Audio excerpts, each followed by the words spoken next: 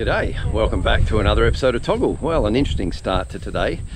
I had an email this morning from the local paper, The Advocate, and because our planning approval has actually gone to submission now, it's been, well, they call it in exhibition, which means it's up for the public to view for 2 weeks, and then they've got their say as to whether we can go ahead with that or not. Anyway, yeah, the local paper, The Advocate, they saw the application, they said, hey, we'd love to do a little article in the paper. So I'm just up here with Kay and a photographer from The Advocate, and we're just going to do a little bit of a photo shoot. Then there's going to be a story, so that's pretty cool, gives it a little bit of publicity. So that and more to come in this episode. Stay tuned. Now, we'll grab a shot of the both of you. If Yep. we have a little bit of the paddock, a little bit of this paddock, a little bit of this in the background, is that okay? Yep, that'll be fine. Yep, that's cool. That's quite possibly. Yeah.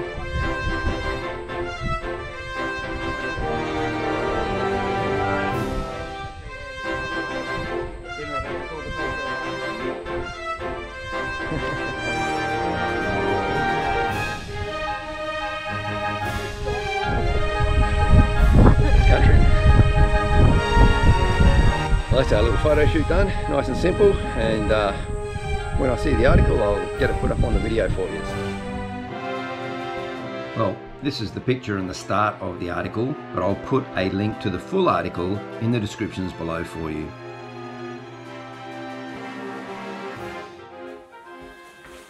Okay, well, yesterday morning I was up at the block and I wanted to put some new bars into the beehive.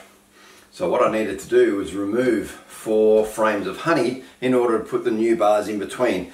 What I'm trying to do is, where I've got these frames in the Langstroth hive, I just want to put a single top bar in, see if they will build onto that, and then I can transfer that over into the Kenyan Top Bar hive. So that's the theory anyway.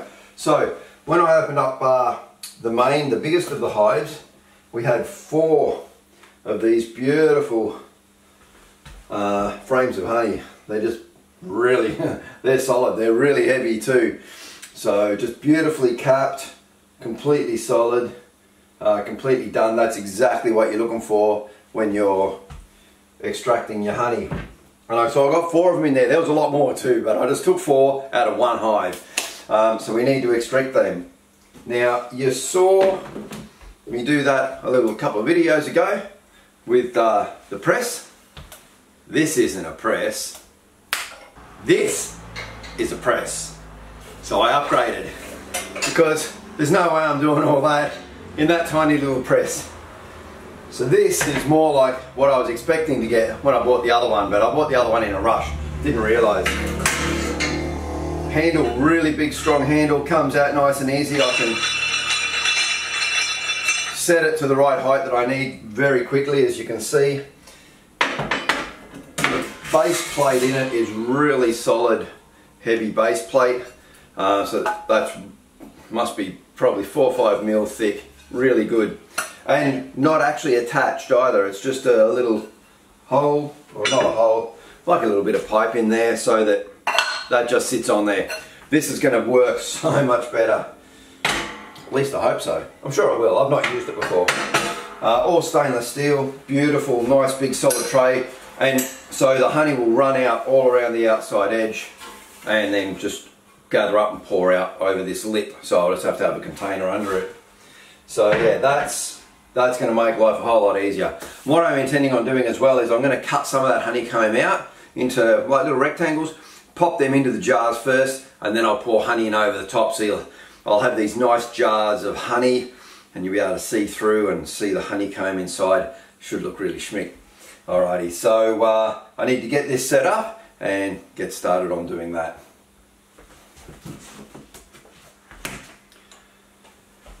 Right, so I've got a selection of jars here. I'm trying to get this camera angle worked out. It's really bad. I either can't get the table in or I can't get me in. I can't move the camera too much further back, so I'm going to stoop a little.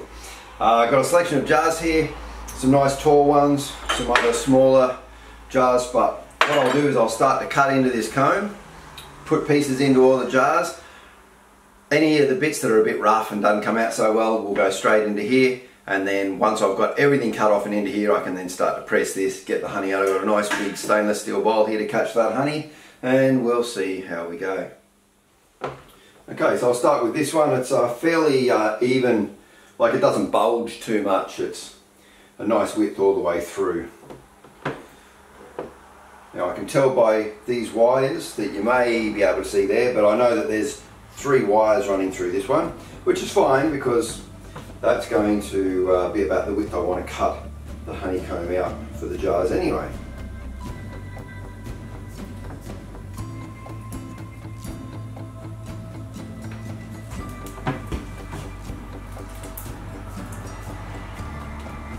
One cut.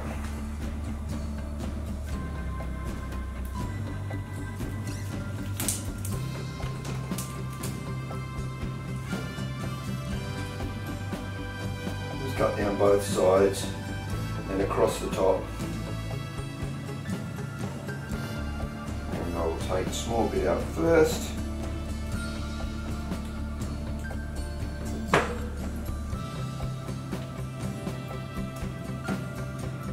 That doesn't flop too far. See that there? That's what I'm looking for, is just this nice piece of honeycomb, and I think that probably fit nicely into that piece, that jar. And so there we have the honeycomb in the jar.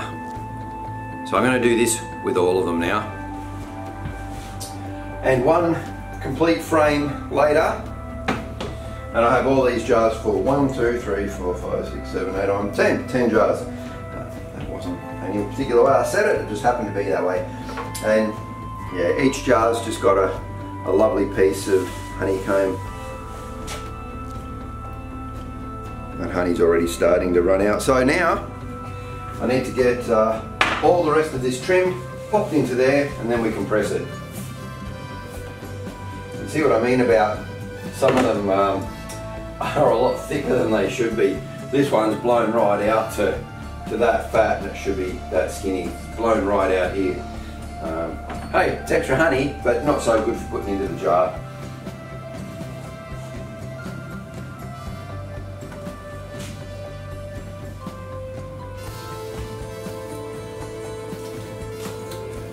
And this one has no wires in it.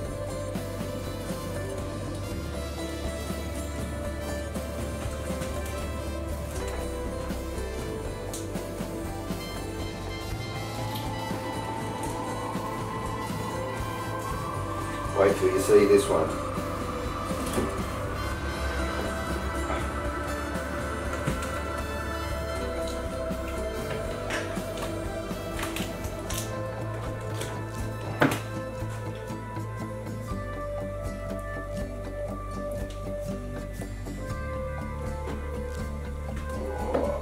Now that's a slab of honey. that's just all honey and wax.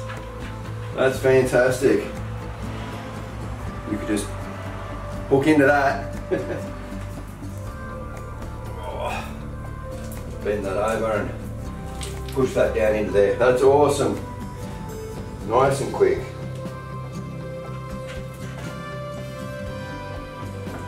Let's trim this frame, clean this frame up a little bit as well.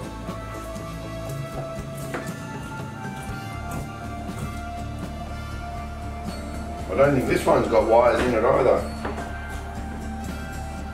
No? Awesome.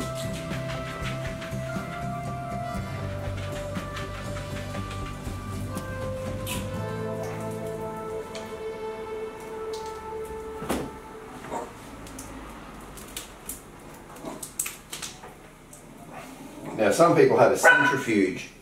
Oi! Some people have a centrifuge. They simply slice off the caps of the honey on both sides, pop it into a frame inside a big barrel, it spins it around and centrifugal force will pull all the honey out. But I'm not that well set up yet. So for me it's just pressing it out. And you can't do that with a Kenyan Top Bar either. Not yet, I'm working on it.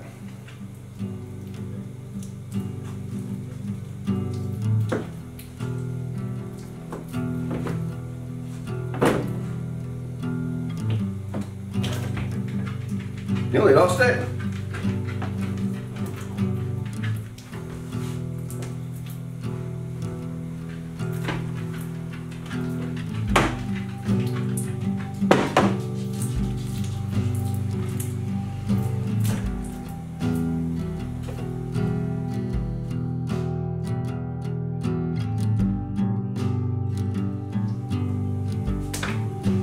Okay, that's all 4 frames empty now. Now the fun part, we get to squish it. Only after I clean my hands. Beautiful. I will go wash them though. Okay, so the assembly. Get you out of the way, stand back a bit. There we go. Alright. So that's full probably. It is on this side to there. At the back it's a bit lower, but let's get that in.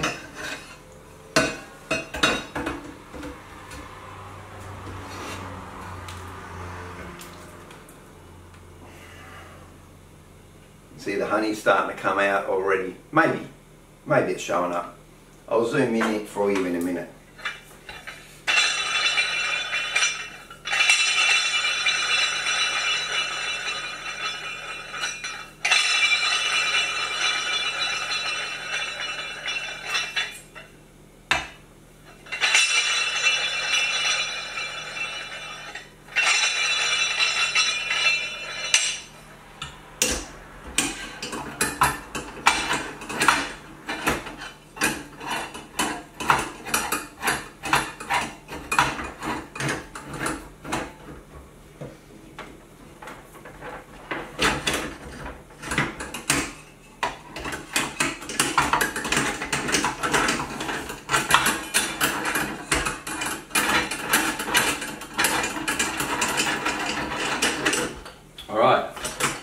And we start.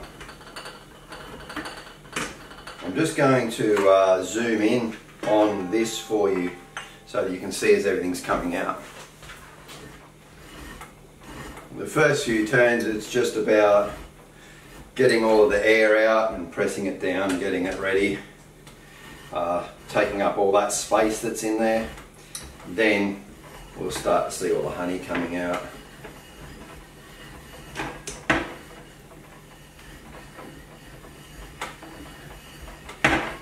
Here she comes. A lot of it's oozing out around the bottoms here.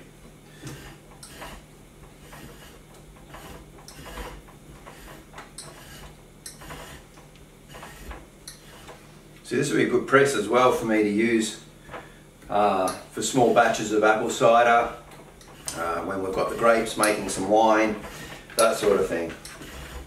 But it's going to work just great for honey. You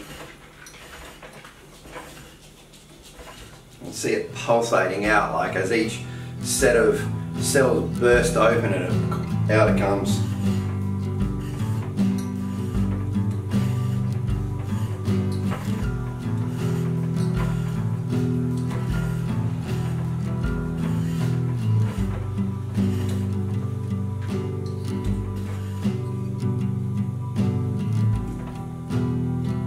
What I'm seeing too is it was higher at the front to start with and it stayed that way the whole way down, so I probably next time should keep it, like get everything in there, break it down, get it nice and level before I wind down, I think.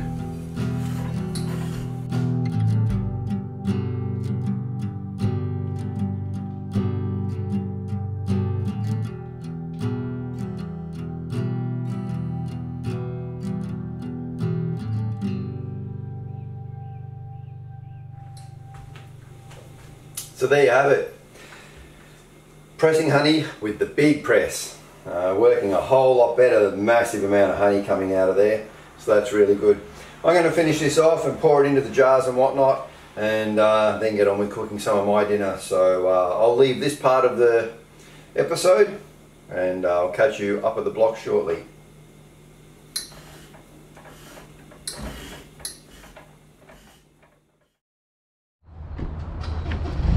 Well, we've got a beautiful day today.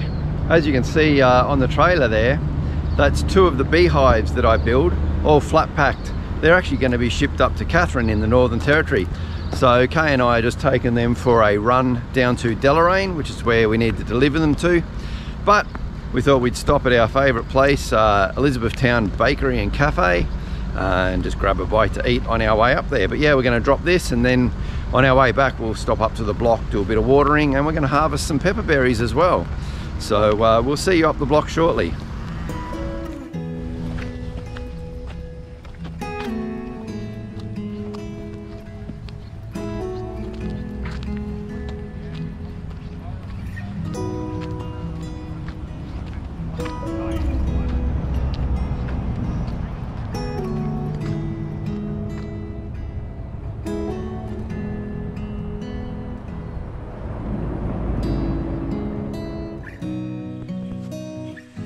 Well, that was a nice little trip down to Deloraine and back again. Those 2 beehives have been dropped off, and now we're just back up at the block.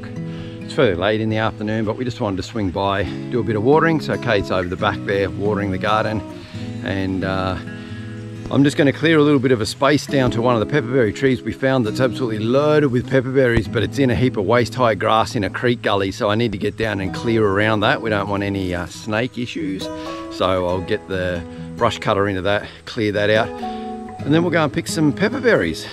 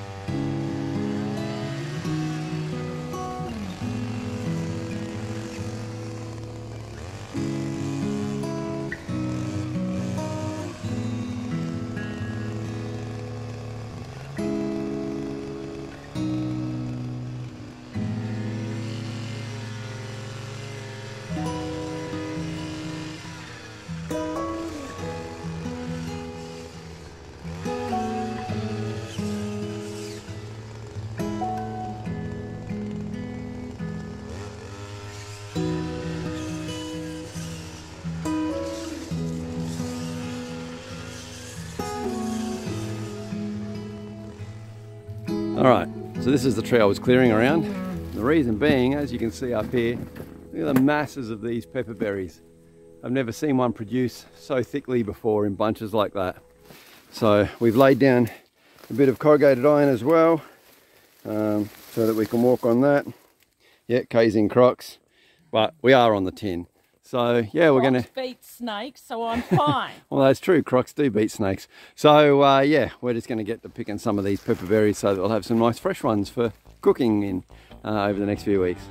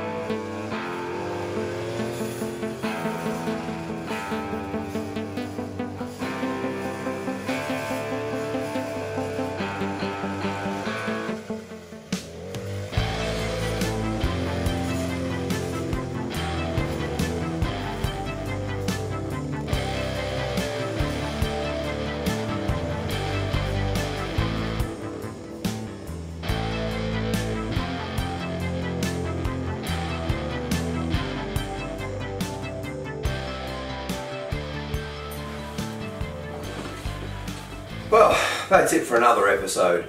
It's a little shorter, I know, but the last couple have been a bit longer, so I guess it all comes out, doesn't it? So anyway, I've just finished doing the video that you've just watched, and now I'm just about to add the piece I'm filming onto the end. That's the process. So I hope you've enjoyed this one. Like I said, a bit of a short one, sorry about that.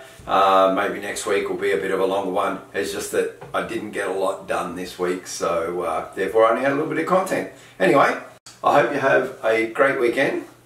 Stay safe. Have a good week next week. I'll catch you next Friday. Cheers.